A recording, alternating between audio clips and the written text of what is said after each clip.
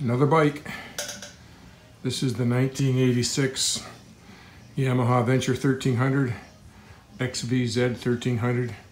I think it's got 30,000 kilometers on it, something like that. Yeah, 30,200 kilometers. And the bike's just absolutely mint. The only thing the guy did is he changed this radio and put in a modern radio system into it.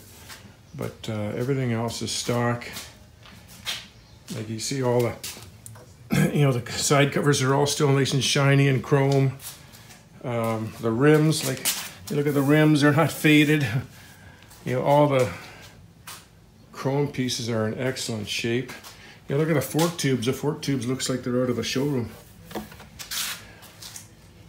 It's in really, really good shape. The handlebars. These things usually they get all faded. Well, these are almost the same as the one on the XJ here, 900. You see how they get all faded and yellowed. And the covers usually start going like this. This bike here this bike has the original louvers in it too. Most bikes, these fall out, you never see them again. It's in good shape, really nice shape.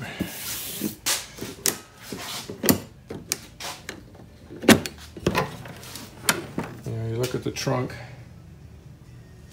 The trunk's like brand new.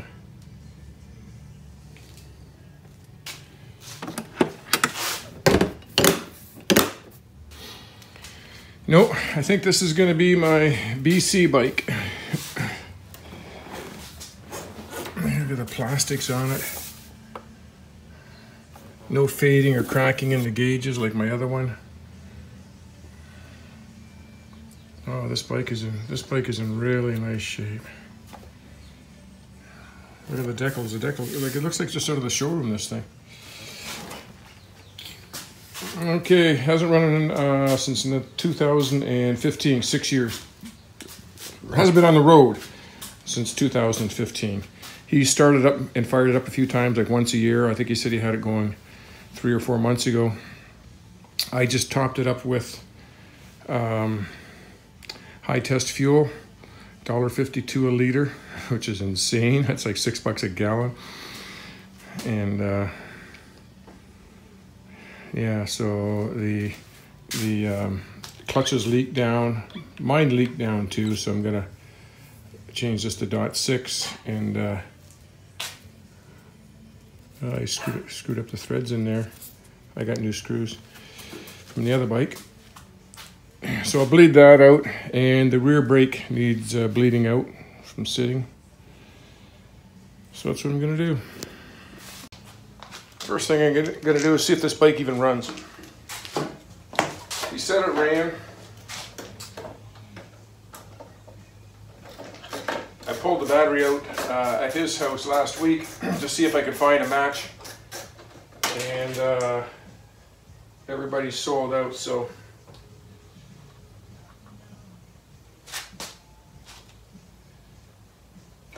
I got that on order, the battery.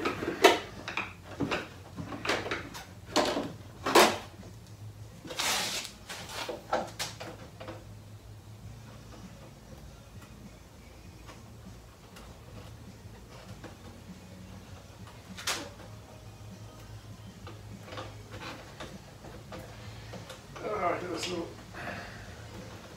balance got to go in there. Okay. We get the keys and the battery. Oh, there's a car battery. There's keys. Now some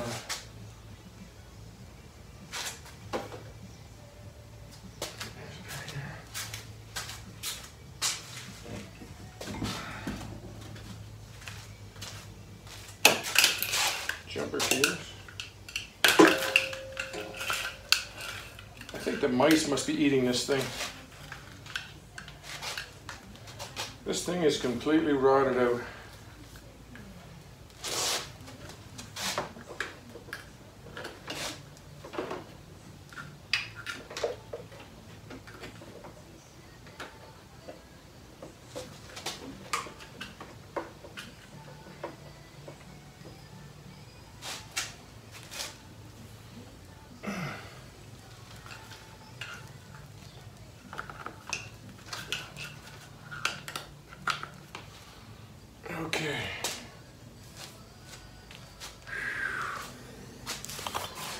I got the garage door shut because I think it's like 92 out there.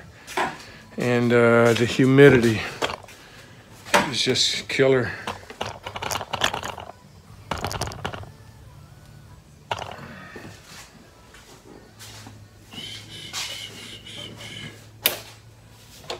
Okay.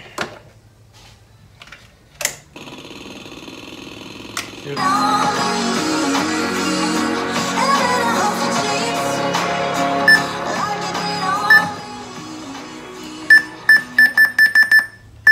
Stereo works.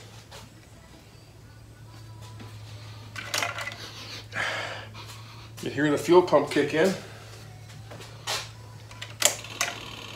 Usually I cycle the key a couple times. What the hell? Turn that off.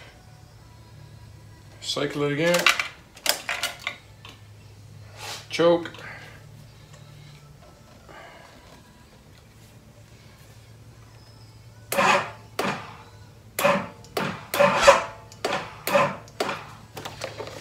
Don't have a real good connection here. I know my battery's charged up good.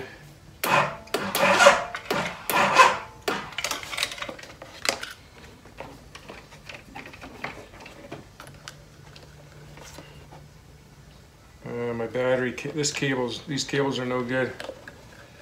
I'll go get my good cables. Go get my good cables. Okay, here's my good cables.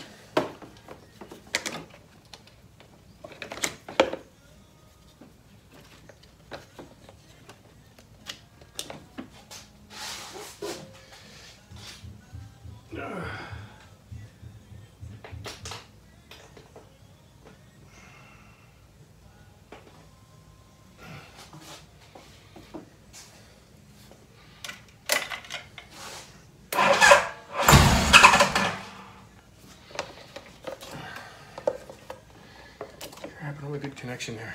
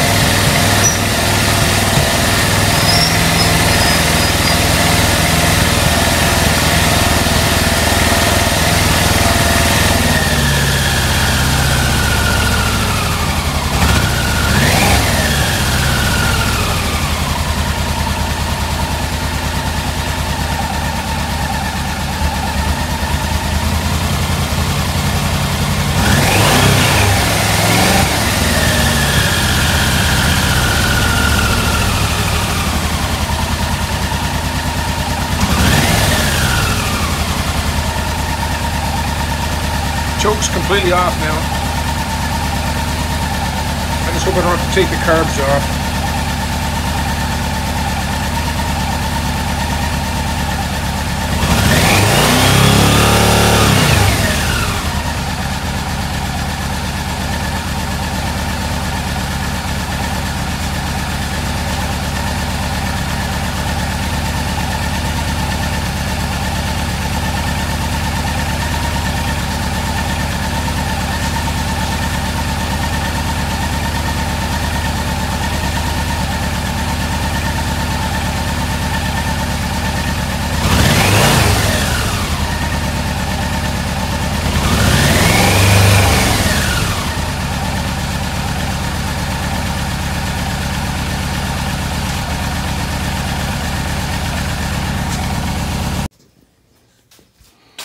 I didn't film it, but I probably should have. But I just took this cover off, sucked out all the old .3 brake fluid, which was pretty brown, and there was sediment all on the bottom. Took a clean rag, cleaned that all out, and the bleeder is right under this rubber cover here. So I just I took this cover all off and kept bleeding it until the purple fluid came out, and she pumped right up. Back brake, same thing.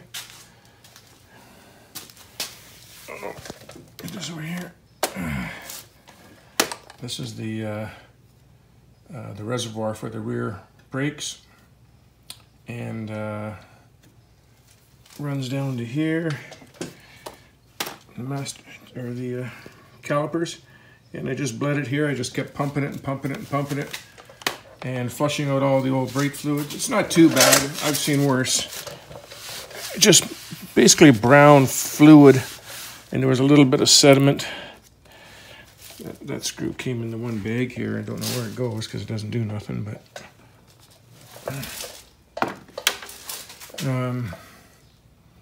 yeah, so that's pumped up now. And that's with the .5 brake fluid. .5 brake fluid is synthetic, and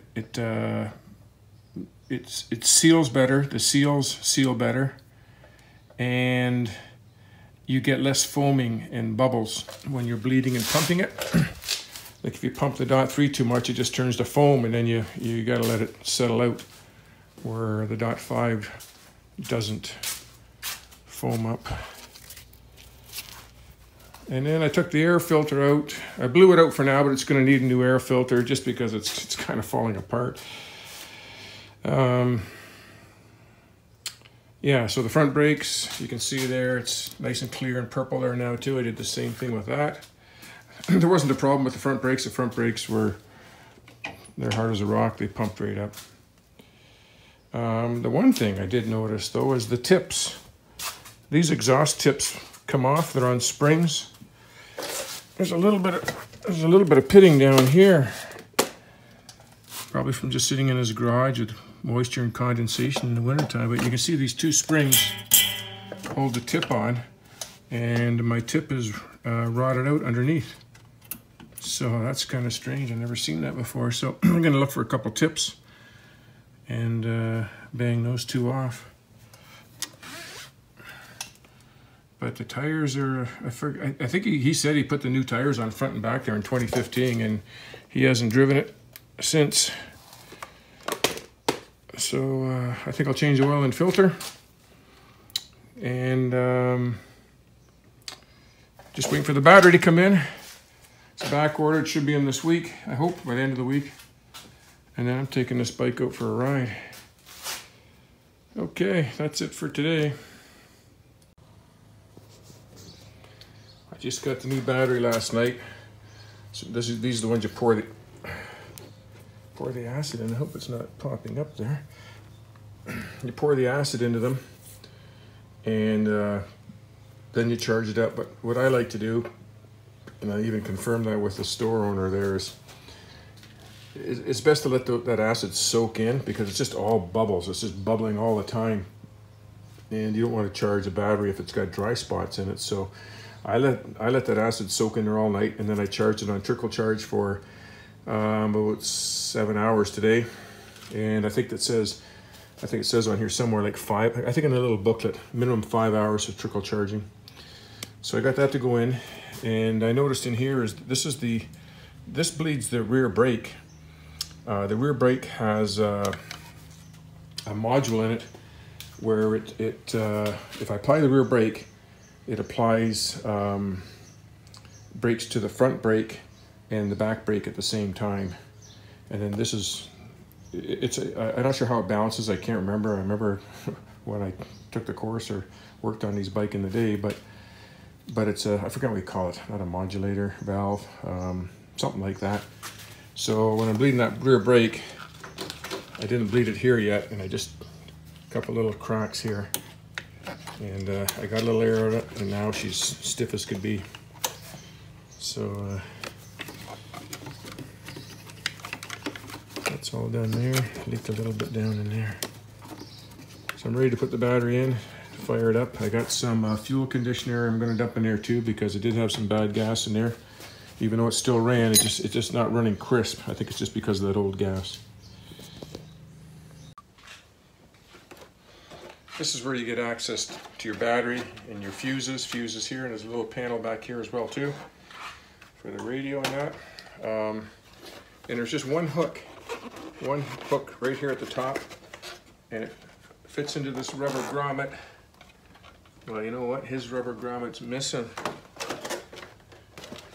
Often the rubber grommet will fall out and it'll still be around here somewhere.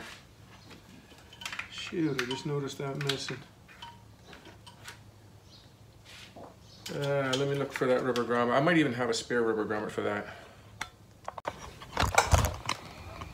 I just stuck 2 half ones in there for now.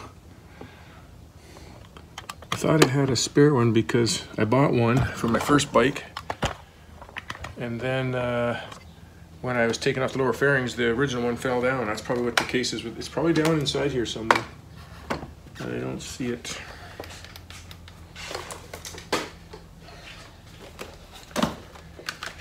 Okay, that goes under there.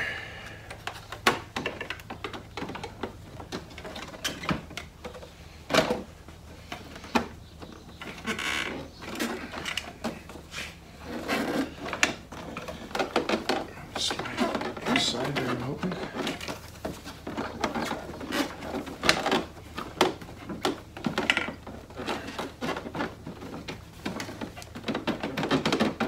Not sure if I got it in there or not. Let's see if this lines up.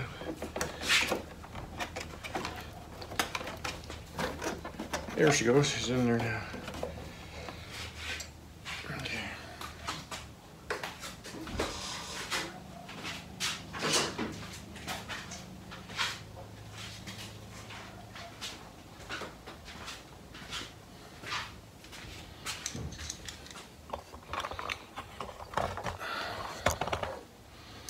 There's only one screw that holds that in here.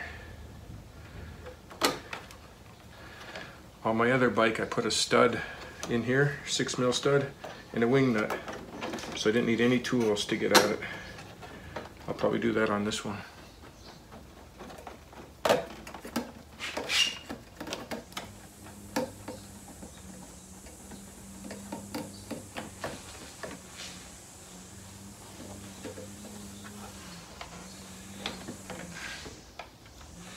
Let me just see if there's a little dowel that goes in here. Yeah, it's in there. There we go.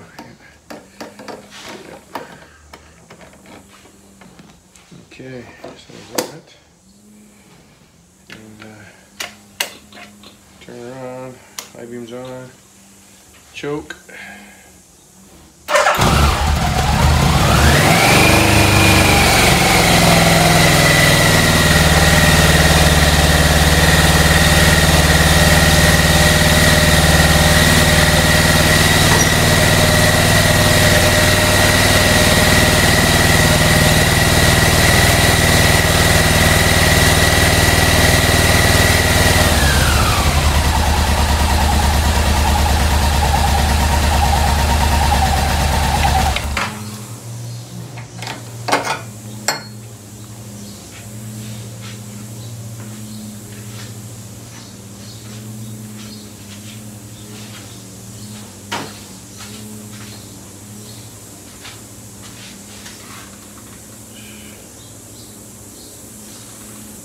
Pour in there.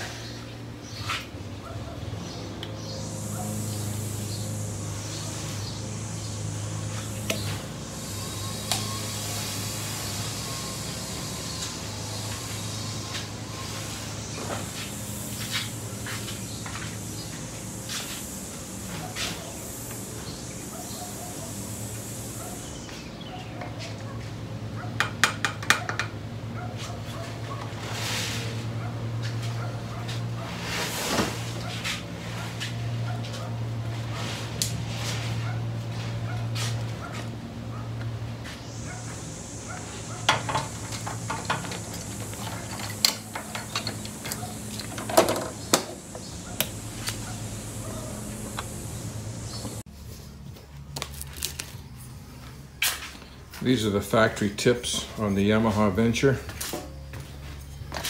Back here on the exhaust. And from this thing sitting on a damp cement floor, it's rotted that out. And the chrome is still good and everything on the pipes, like it's a little bit pitted in here. But and there's a little bit of pitting on these railings as well too. But I found a guy on eBay selling a set of these. These are $75 each. selling them for a pair for $18. Brand new from Yamaha.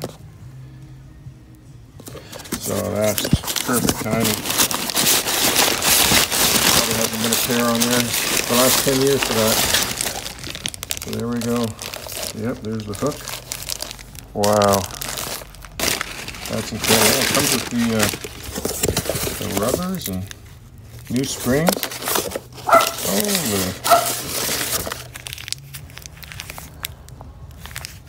Oh, those are 4 bolts.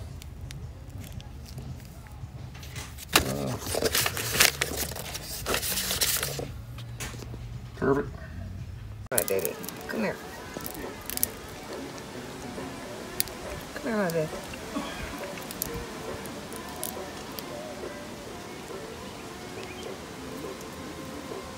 Come on. It's okay.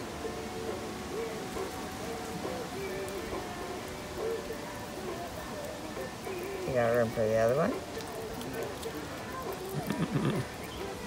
You're welcome. We were just staring at him. He doesn't go after those. He doesn't like squirrels, but.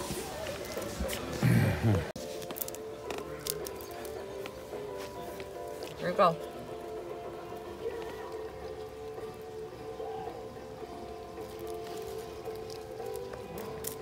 You're welcome. Okay, I've been working on this XVZ 1300 1986, and I've been going through the whole bike because I'm hoping to do a nice ride on it, 3,000 or 4,000 kilometers. I'm hoping Thunder Bay, past Thunder Bay and back. And I think I've put on probably 300 or 400 kilometers on it, just booting around in it, checking everything all out. So I'm getting a safety done Monday. I do have it insured. It is in my name. The brake pads at the front would have passed. They were probably at 60%. And the one pad would be 60%. The other pad might have been 40%. So I replaced the front brake pads, EBC, all brand new ones. And there was one EBC set at the front that was like new, and I put it in the back. And then I took out the other ones, probably original ones. So how this bike works, the braking on this bike, the rear brake pedal works the left caliper and the rear brakes. And there's a modulating valve, proportioning valve. So it's 70% front, 30% rear brake. I believe that's how that works. And the bleed screw for it is right up and down here. I didn't video it. I should have showed you. So I put the new pads and everything. I was going to go take it for a safety. And when you put the new pads in, you got to push the pistons in to make room to get them in. And the one piston stuck on this side. So I called the guys, hey, cancel my safety today. I'm going to tear these brakes all apart and clean out the pistons and the O-rings and like I flushed it all out before, .6, but I should have known better. It was gummed up in there. I took them all off. There's 4 pistons there, 4 pistons there, 4 pistons in the back. I took them all out. It took me about 4 hours. Cleaned them all out with a pick. Used a right angle pick. Cleaned it and brushed it out. Cleaned it again, brushed. Do about 3 or 4 times each time. Each time you get a little bit more gum out of it. And they work beautiful now. Like these calipers aren't even hot at all. And I've been riding this bike for 2 hours. And a couple things I noticed when I got this bike, there was no clutch. There was no fluid in here, so I put fluid in it, bled it, and it's still a little mushy. So I might pull that clutch. I probably am going to pull that clutch slave cylinder off and see if I can clean it, repair it, or replace it. If I can pop the piston out of that and clean that, it's probably gummed up as well too. It works good though, but I can just feel it's just a little on the mushy side. And then the other thing is too, it runs beautiful smooth. I'm getting about, well, I just burned 9.5 liters of fuel and it went 160 kilometers, so 100 miles. So that's not bad. That's, where is that, 45 miles to a gallon? That's what these things are supposed to get. But it just seems like a little on the rough side. It's, to me, it could be smoother. So I'm just putting on my carb balancers on it. There's four 4 of these little plugs you can pull off the intake manifold. Well, there's 3 plugs. And then there's one hose on the other one, this one here, which I can pull off.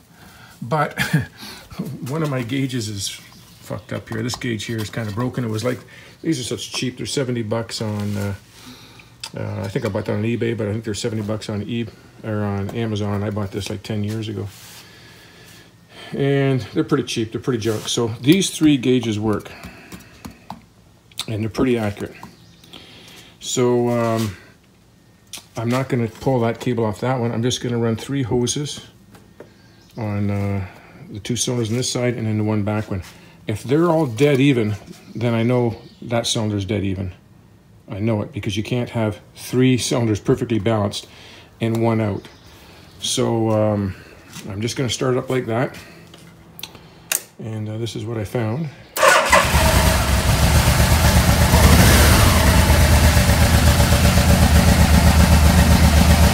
See here, it's pulling a lot less vacuum than these 2.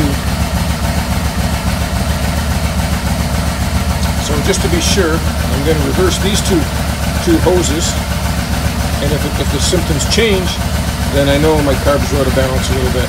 We can dial this in a lot better than that. So I'm just going to reverse those hoses. Okay, I reversed these 2 hoses. So now if the problem changes to here, I know my carbs are out of balance. It could be a bad gauge. Like, these gauges are junk and I haven't used them in years.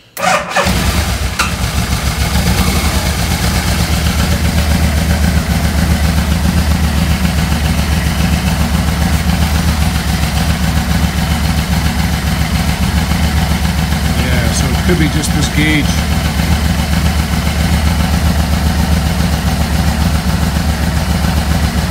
Even still, the carbs are a little bit out. That one's pulling 7.5. That one's pulling about 6. And this is obviously not reading right because I switched it and the problem stayed here.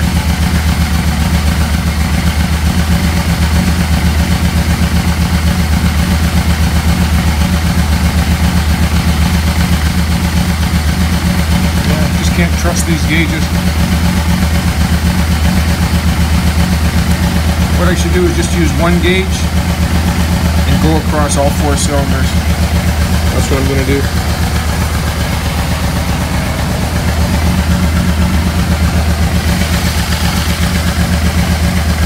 So I'm going to go with this one here. It's pulling, is that one 6.5?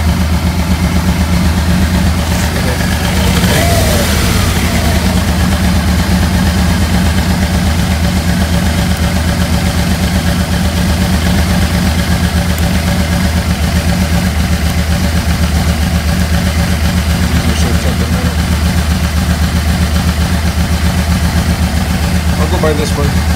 That's pulling a little more than 6, 6.25. Okay, that's the front cylinder.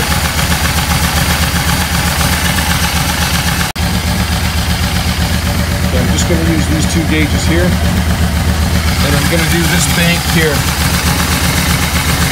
There's my adjusting screw in there. So, this one's at 6. 6.25, around 6, and this one's at about 8. And just to make sure these gauges weren't fucked up, I switched them around, and the exact same number are switched. So these are balanced pretty good. So I'll try to dial these 2 in first. Get a screwdriver. Okay, I'm going to try to do this. I need the stands here. 1 second here.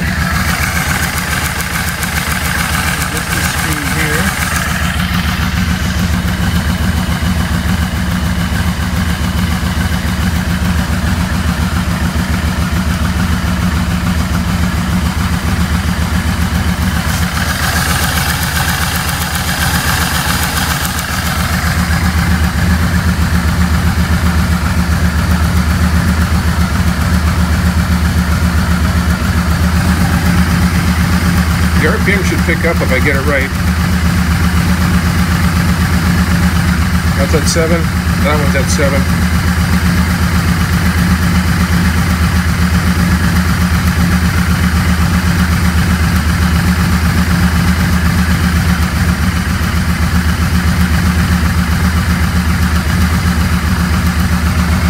Oh, these two here, sorry. You have that one right there. 6.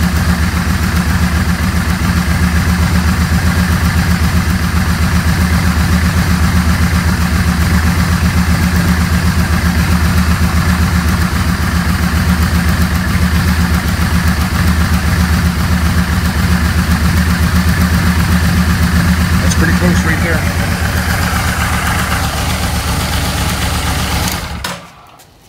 Now, let me check the other two on the other side. The RPMs are picked up, but I got this one at 8. This one's at 8. So now I'm going to put these two back on there. Hopefully they're on 8 now.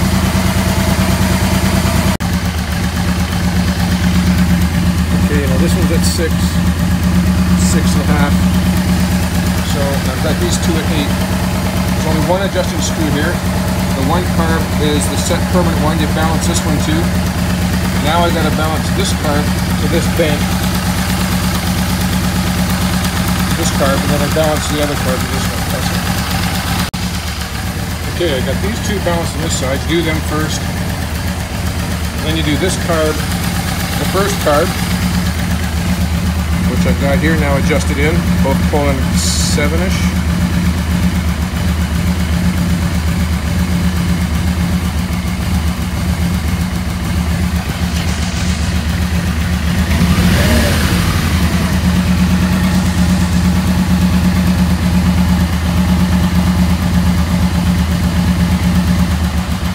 A little over 7, a little under 7. I think now I'll leave it 1 minute.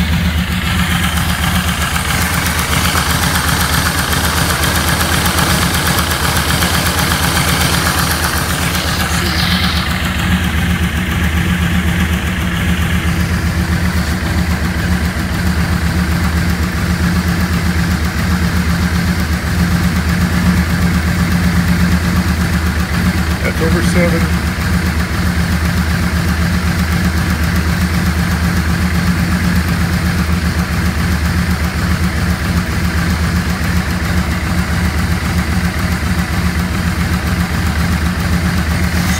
I gotta put this down.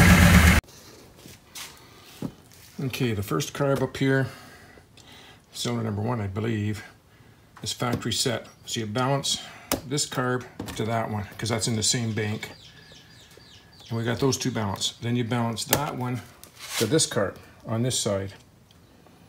And then now that I've got these 3 in balance, I need to balance this one to that one.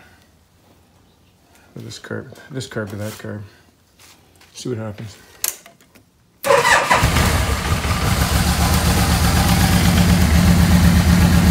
so I'm out 1 little bit there. Not very much. 6, he's 7.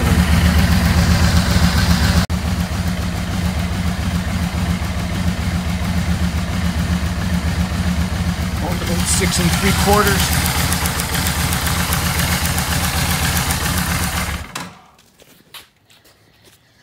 These two are both about 6 3/4. So now I should be able to take this one and put it on either one of those two, and it should be the same. So let's see.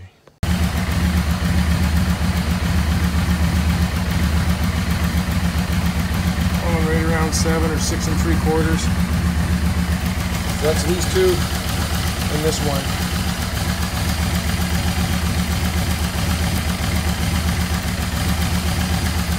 That should do it.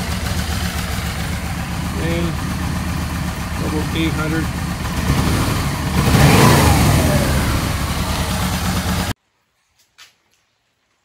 A little cooler today, about 72 degrees.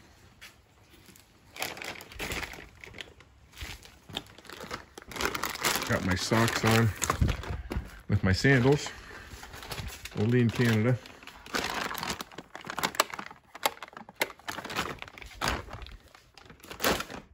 I've been on a diet, so just water.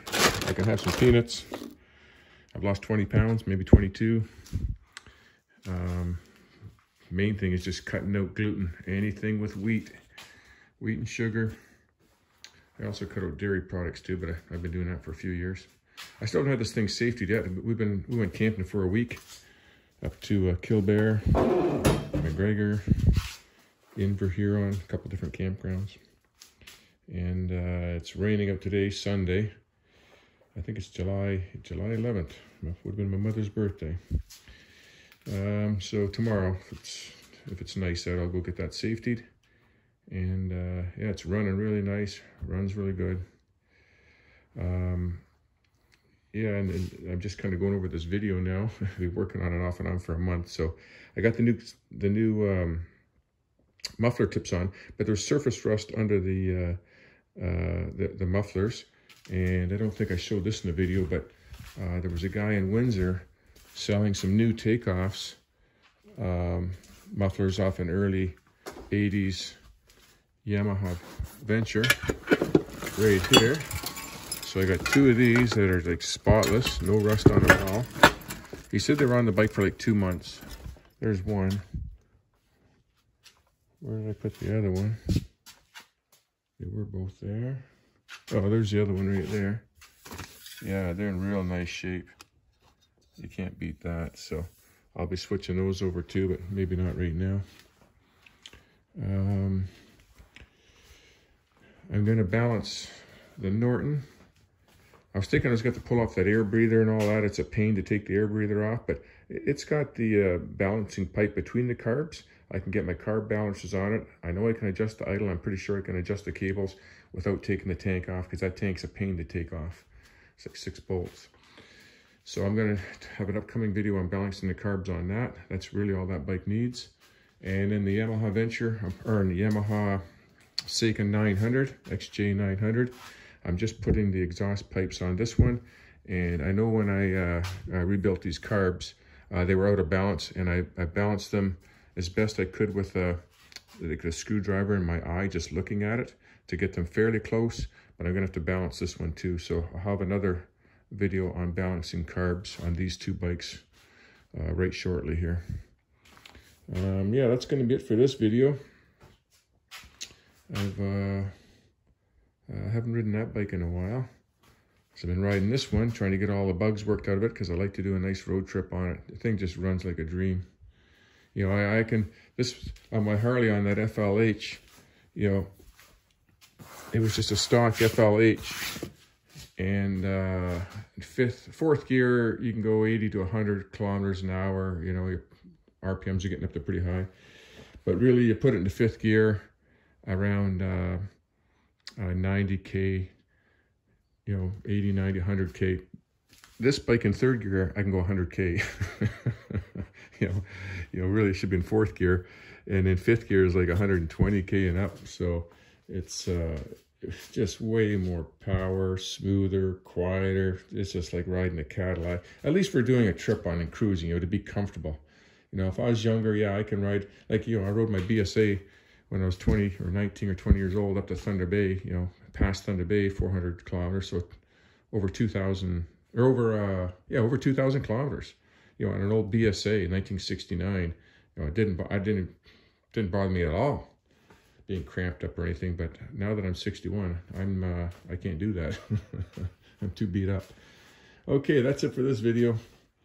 I got some videos coming up on this Norton. I had to take the head off again.